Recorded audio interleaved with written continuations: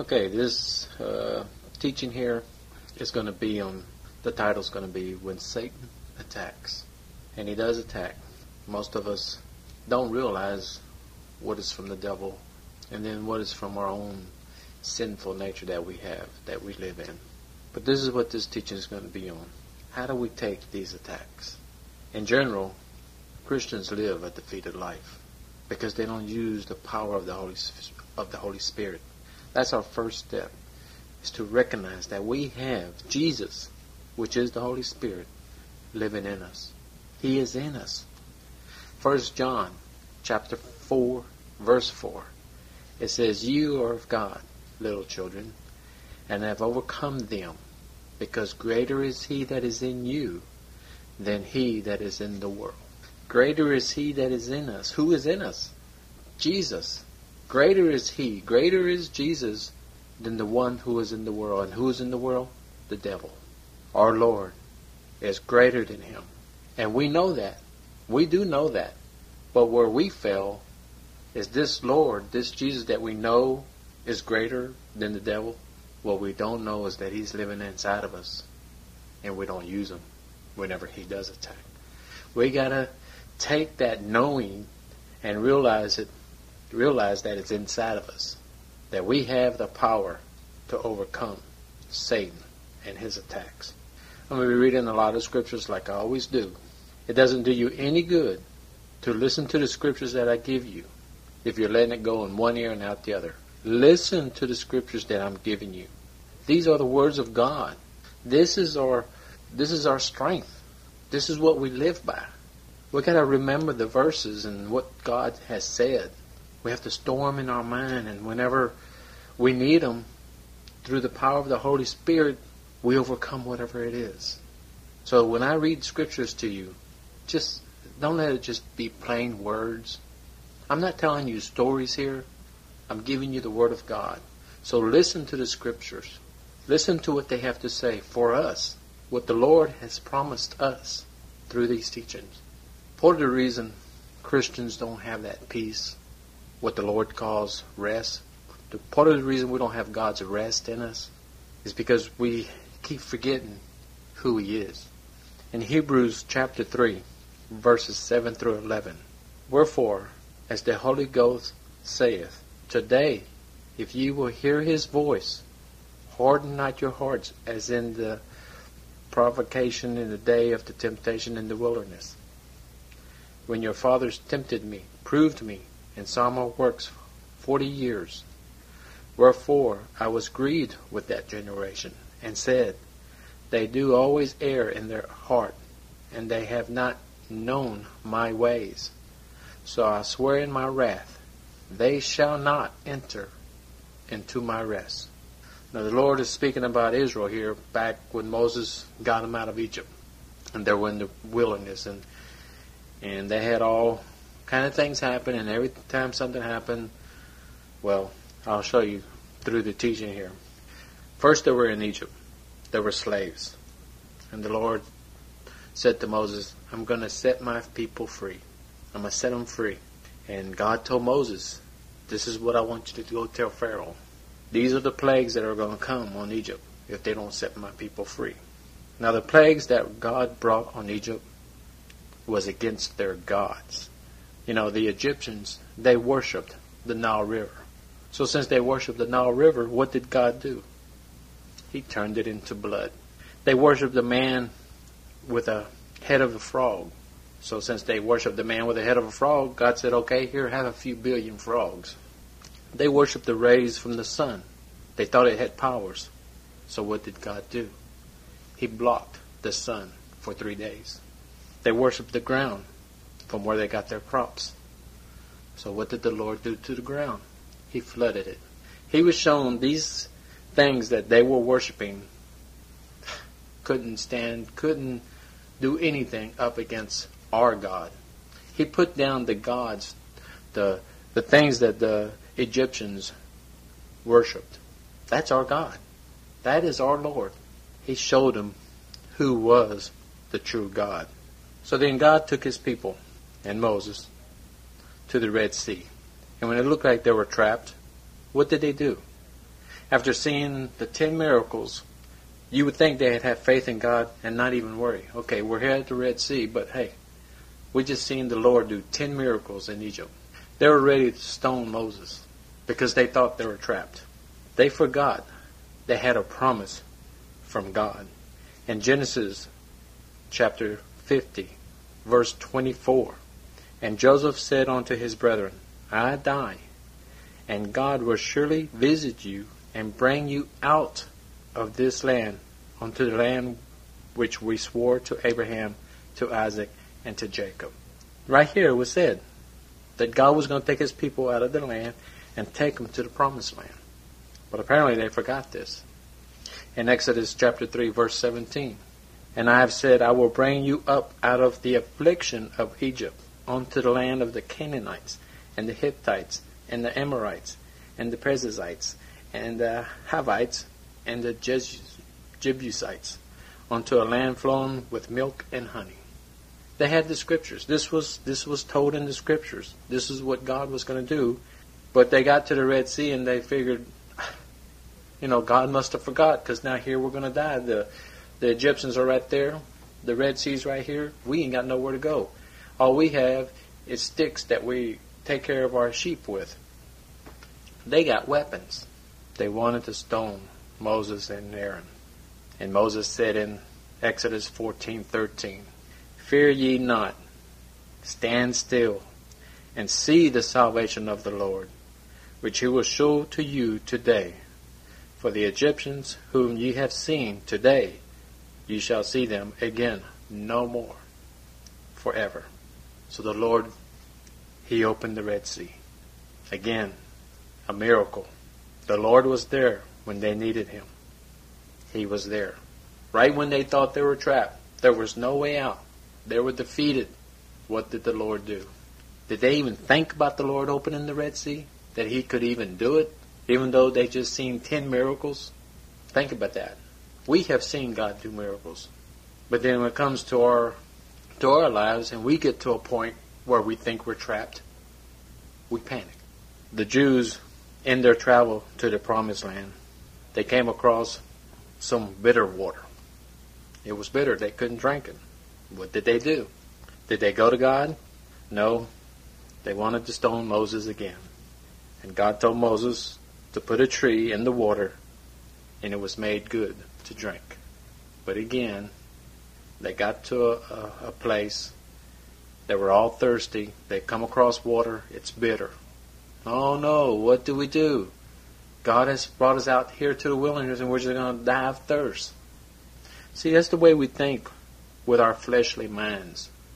We have to stay in our spiritual thoughts. We got to, like the Lord says in Psalms, to meditate on Him day and night. So when we come across situations, we're meditating on Him and remembering what He has said to us and remembering the things He has done for us. But here the Jews was ready to stone Moses again. I mean, what did they do? Did they forget that the Lord opened the Red Sea? A miracle? Did they forget that already? Apparently they did. Moses threw the tree in the water, and the water was made good to drink. But, by now, after this one, surely the Jews know that God is there and will take care of them and will see them to the Promised Land. I mean, come on, after all these miracles, well, a third time, this time there was no water. They were thirsty again. And believe it or not, they reacted the same way. God tells Moses to go strike a rock, and water would flow out of it. And it did. But did they learn? Did they learn? You figure, okay, Moses, go to the Lord. I mean, there's no water here. We're all thirsty. We're very thirsty. But we know God will do something. We don't know what, but we know He'll do something. No, that's not what they did. They're ready to stone Moses again. Does this sound like anyone you know? Does this sound like us? Whenever we come across hard times and Satan is attacking us and we don't know the way out, or we think we don't know the way out. When I was reading the Old Testament, I seen the Jews do this over and over and over. I was like, man, what's wrong with y'all? God has shown y'all miracle after miracle after miracle. And every time something happens, y'all panic. And I started thinking, I really can't say nothing about the Jews. Because I still do it myself sometimes. I used to do it all the time. But I have learned through the Scriptures, the Lord will be there. Where before, in my younger Christian walk, I had maybe about 10% rest because I was worried about everything. Now, I can truly say I have about at least 90 or better % rest in my life. You don't have to worry. Now, let me say something. When you're walking with God, when you're walking in the Spirit, you do not have to worry because you're in God's will and He will take care of you. Now, if you get out of God's will and you start off on your own, then be ready for whatever comes about. Because you're out of the umbrella, you're out of the protection of the Lord. You have gone your own way. Now, when you go your own way, then yeah, you better worry because you're not with God. But as long as you're walking with the Lord, you don't have a thing to worry about because the Lord will be with you. When Moses went to Mount Sinai to get the commandments, and he took a long time, well, the people down there at the bottom started in all kind of sins. They made a calf, a golden calf, and started to worship it. They didn't have any patience. They couldn't wait for Moses to come down with the commandments. They took their eyes off the Lord and made their own gods. You know, in some things maybe the Lord has us go through for a reason. If the Lord doesn't do something real quick, then we start to panic and we're like, you know, He's not there.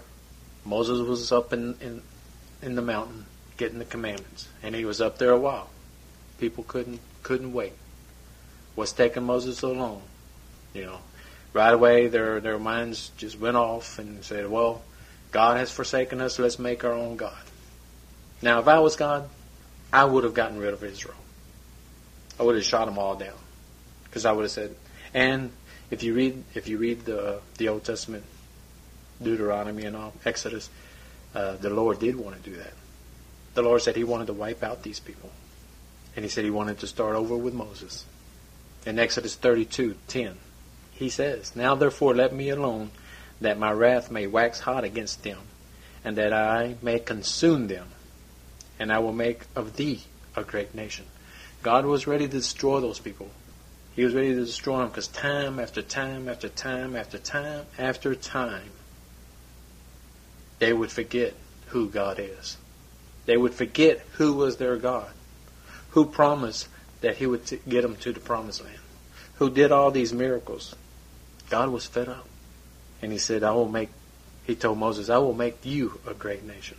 Now Moses, he could have fell into temptation of pride and ego because the Lord said, I will make you a great nation, like Moses was somebody, but he didn't.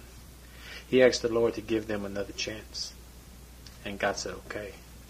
But they would not enter the promised land. They'll be saved, but they're not going to enter into the promised land. They're going to lose the blessing of the promised land. And what a miserable life they were going to have to go through for not putting their trust in the Lord. And a lot of times, that's the way we are. We have to be out in the wilderness because we forget who our Lord is. Hear the words that I'm saying. Hear what I'm saying about who our Lord is and who is the one that can take care of us. Now, another no faith in God from Israel was when they got to the promised land. They got there and they sent spies to the land which they had other tribes living in the land, which they called giants. Now they had a choice to make. They could take the land like God said, this is yours, this belongs to you. Or they can say, well, they did. They said there were giants in the land. There's no way we can take it. What are we going to do? Blah, blah, blah, blah. Crying again. Forgetting who their Lord was and forgetting what He said. The Lord got very upset with them again. And again the Lord said He had enough of them. And again, Moses had to step in for them. They were scared. They were looking through their earthly eyes and not their spiritual eyes. They saw giants. Did they think right away spiritually, well, hey, that ain't nothing for God? No. They saw giants. They saw giants through their physical eyes. Got scared. Now God said, okay, I'm tired of this. They will not go into the promised land. These here who are doing this, they're not going to go into the promised land. And the Lord was very angry with them. And Moses told the people, the Jews, what the Lord had said. So the next morning the Jew says, okay, we'll go. And Moses says, too late. You done made God mad. Over and over and over, you have failed to go to Him. He has shown Himself to you over and over and over again.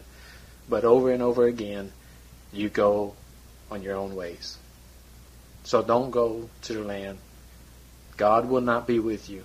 What did they do? They went. What happened? They got beat. They got killed in the battle, trying to take the land. They did it on their own time. You understand what I'm saying? When God was there ready to give them what they needed, they turned away from it. And then when they wanted to do it on their own, they failed. We have to put our faith in the Lord. We have to understand that we're in a spiritual battle. And this rest that God has for us, it's a spiritual rest. What is this rest? The rest is the promised land. What is the promised land? The promised land is a land flowing with milk and honey, which being interpreted to us means our needs. The promised land now is our needs. We have needs. And the Lord will supply our needs. Whatever they may be, He will supply them. As long as we keep our trust, our eyes on Him. We have to believe and trust in our God. We have to believe that He can do the things He's promised. And in a few minutes I'm going to give you lots of scriptures. And listen to the scriptures I give you. Because these are promises. Just like God promised them a land flowing with milk and honey, well, the Lord has promised us several things too. Now when I start reading these scriptures, receive them. Receive them into your heart. Don't just listen to them with your ears. Receive them with your heart. Receive it, that this is the Word of God. One of the scriptures is Isaiah 26, verse 3. Thou wilt keep him in perfect peace, whose mind is stayed on thee, because he trusteth in thee. What's He going to keep us in? He's going to keep us in perfect peace. Wouldn't you like to have perfect peace? Some of us don't know what perfect peace is. Perfect peace is not having to worry. It's putting your trust in the Lord. And whenever problems come around or Satan attacks, we give it to Him. We give it to the Lord and say, Lord, here, the devil has thrown this at me. You're my Father. Take care of it. That's having perfect peace. Not worrying. Knowing that you're walking with God and He's going to take care of you. We need to trust in Him. We're trusting Him that He saved us. Those of you who are born again believers in God, we say we're saved. Saved from what? We're saved from hell. We believe we're going to heaven. We have given the Lord our life. So if we can believe and trust that He has saved us, then we need to trust and believe all these other scriptures that He gives us to live on while we're here. 2 Chronicles chapter 20, verse 6. O Lord God of our fathers, art not Thou God in heaven? And rulest not Thou over all the kingdoms of the heathens? And in Thy hand is there not power and might, so that none is able to withstand Thee? Our Lord ruleth over the kingdoms of the heathens. That means God is over lost people who want to hurt us. He's over the demons. He's over the devil. God is Lord, Lord of all. And none, listen to me, and none is able to withstand Him. No one, nothing, spiritual, nothing can stand against our God. If the devil attacks us, Lord, help me. That's what we need to do. Because the Lord can. Listen to the scriptures. 2 Chronicles, chapter 20, verse 15. And he said, Hearken ye, all Judah, and ye inhabitants of Jerusalem, and thou King Jehoshaphat, thus saith the Lord unto you, Be not afraid, nor dismayed, by reason of this great multitude, for the battle is not yours, but God's. We see an army coming after us. An army. The Lord says, don't be afraid. Don't be dismayed. The battle is not yours, God says. It is mine. When you become mine, when you become my children, and I'm your Father, I will take care of you. He says, be not afraid. Be not dismayed, for the battle is not yours. Is there peace in that? Think about it. No matter where the attack is coming from or who is attacking, we don't have to be afraid, because the Lord will take care of us. In verse 17 of the same chapter, Ye shall not need to fight in this battle. Set yourselves, stand ye still, and see the salvation of the Lord with you, O Judah and Jerusalem. Fear not, tomorrow go out against them, for the Lord will be with you. Stand still, he said. Stand still. Did he say to attack the devil? I hate to say this, but there's some religious groups out there who, when they pray, half their prayer is screaming and hollering at the devil. The Lord didn't tell us to do that. In James, it says the best way to fight the devil is to get closer to God. Get closer to God. If the devil is attacking you, the best way to fight him is get closer to the Lord. Do you hear what I'm saying? You got to get closer to the Lord. If you're not reading your Bible, if you don't have that prayer time, if you're not praising or worshiping the Lord, I don't see how you can be a very strong Christian. Because we need all these things, so we can stand in His power, on His words. Stand. Not go out there and fight. The Lord says the battle is His. All we need to do is say, Lord, go to the Lord with it and say, Lord, this and this is happening. We need to learn how to do that, because many of us don't do that. Another verse is in Psalms chapter 9, verses 9 and 10. The Lord also will be a refuge for the oppressed, a refuge in times of trouble. And they that know thy name will put their trust in thee. For thou, Lord, hast not forsaken them that seek thee. The Lord is our refuge. He is our shelter, our protection. Did you hear what this said? That's what refuge means, shelter and protection. He is our shelter. He is our protection in times of trouble for the oppressed. Who is the oppressed? The oppressed are those who are crushed, broken, dejected, unhappy. But we don't need to be that way, because the Lord is our refuge. He will protect us. Please listen to the scriptures. Please listen to what God is saying to you. If you are a born-again Christian, this is for you. If you're crushed, if you're broken, if you're dejected, if you're unhappy, go to the Lord. Lord, I got the spirit of unhappiness in me. Take it from me. I'm crushed because of whatever. I'm crushed.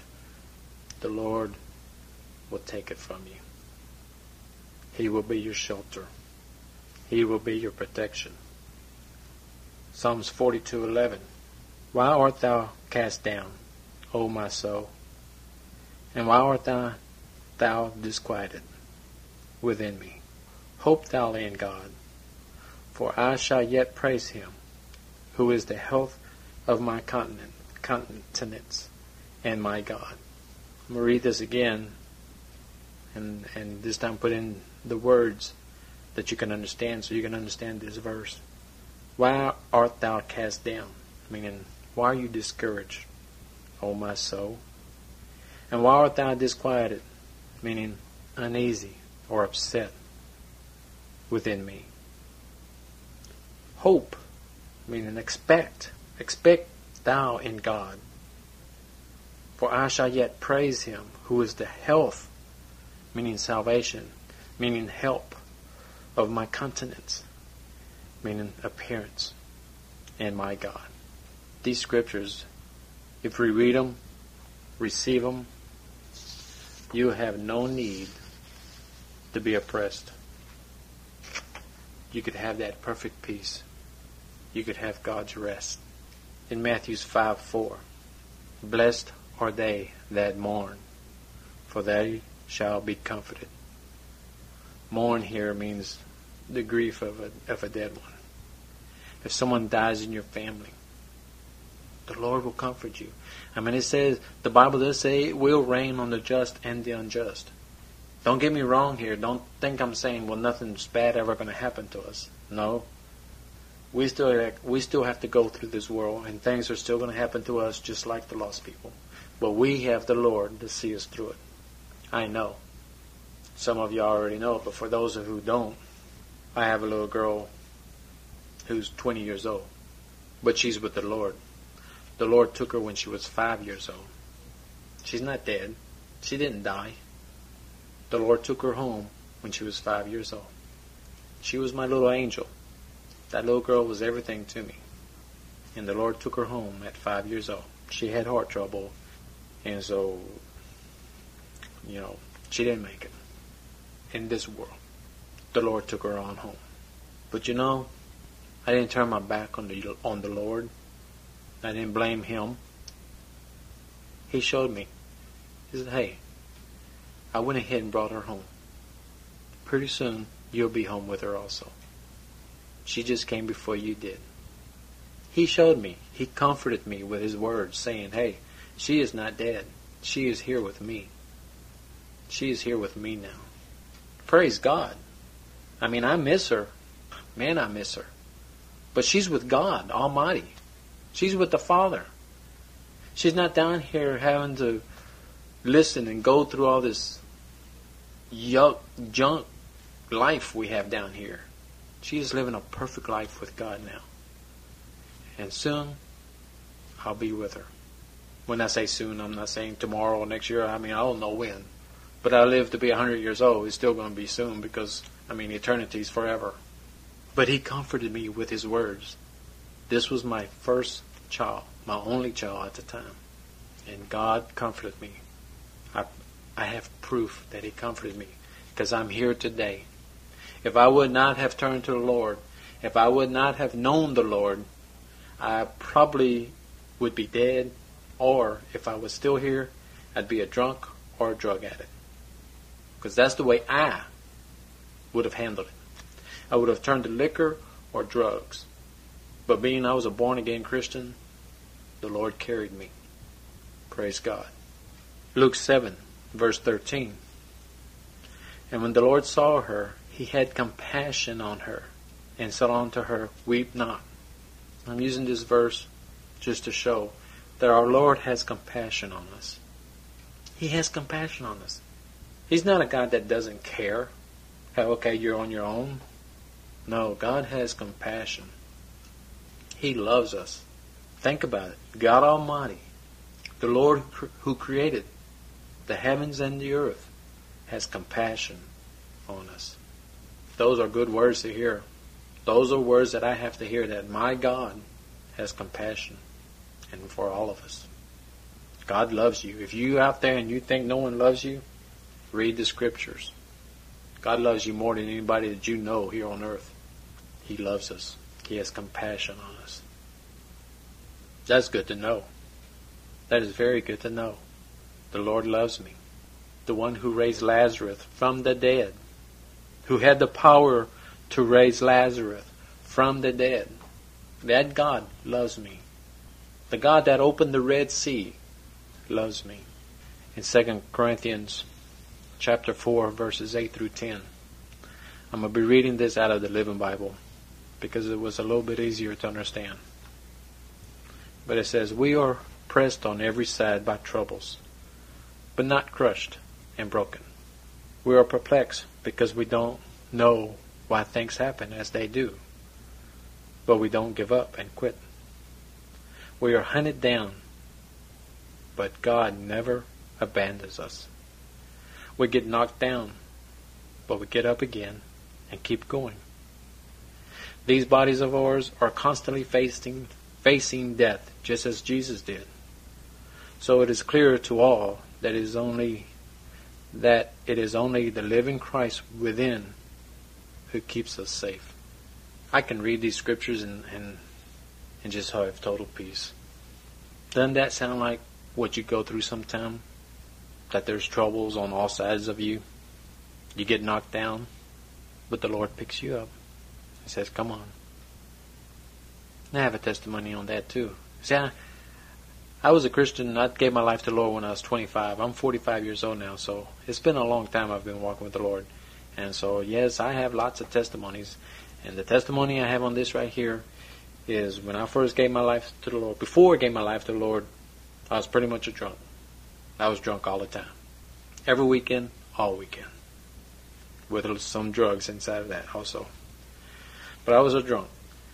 When I gave my life to the Lord, the very first thing I did was said, Lord, I want to quit smoking. I'm talking about cigarettes. Because I had already quit pot then. But I'm talking about cigarettes.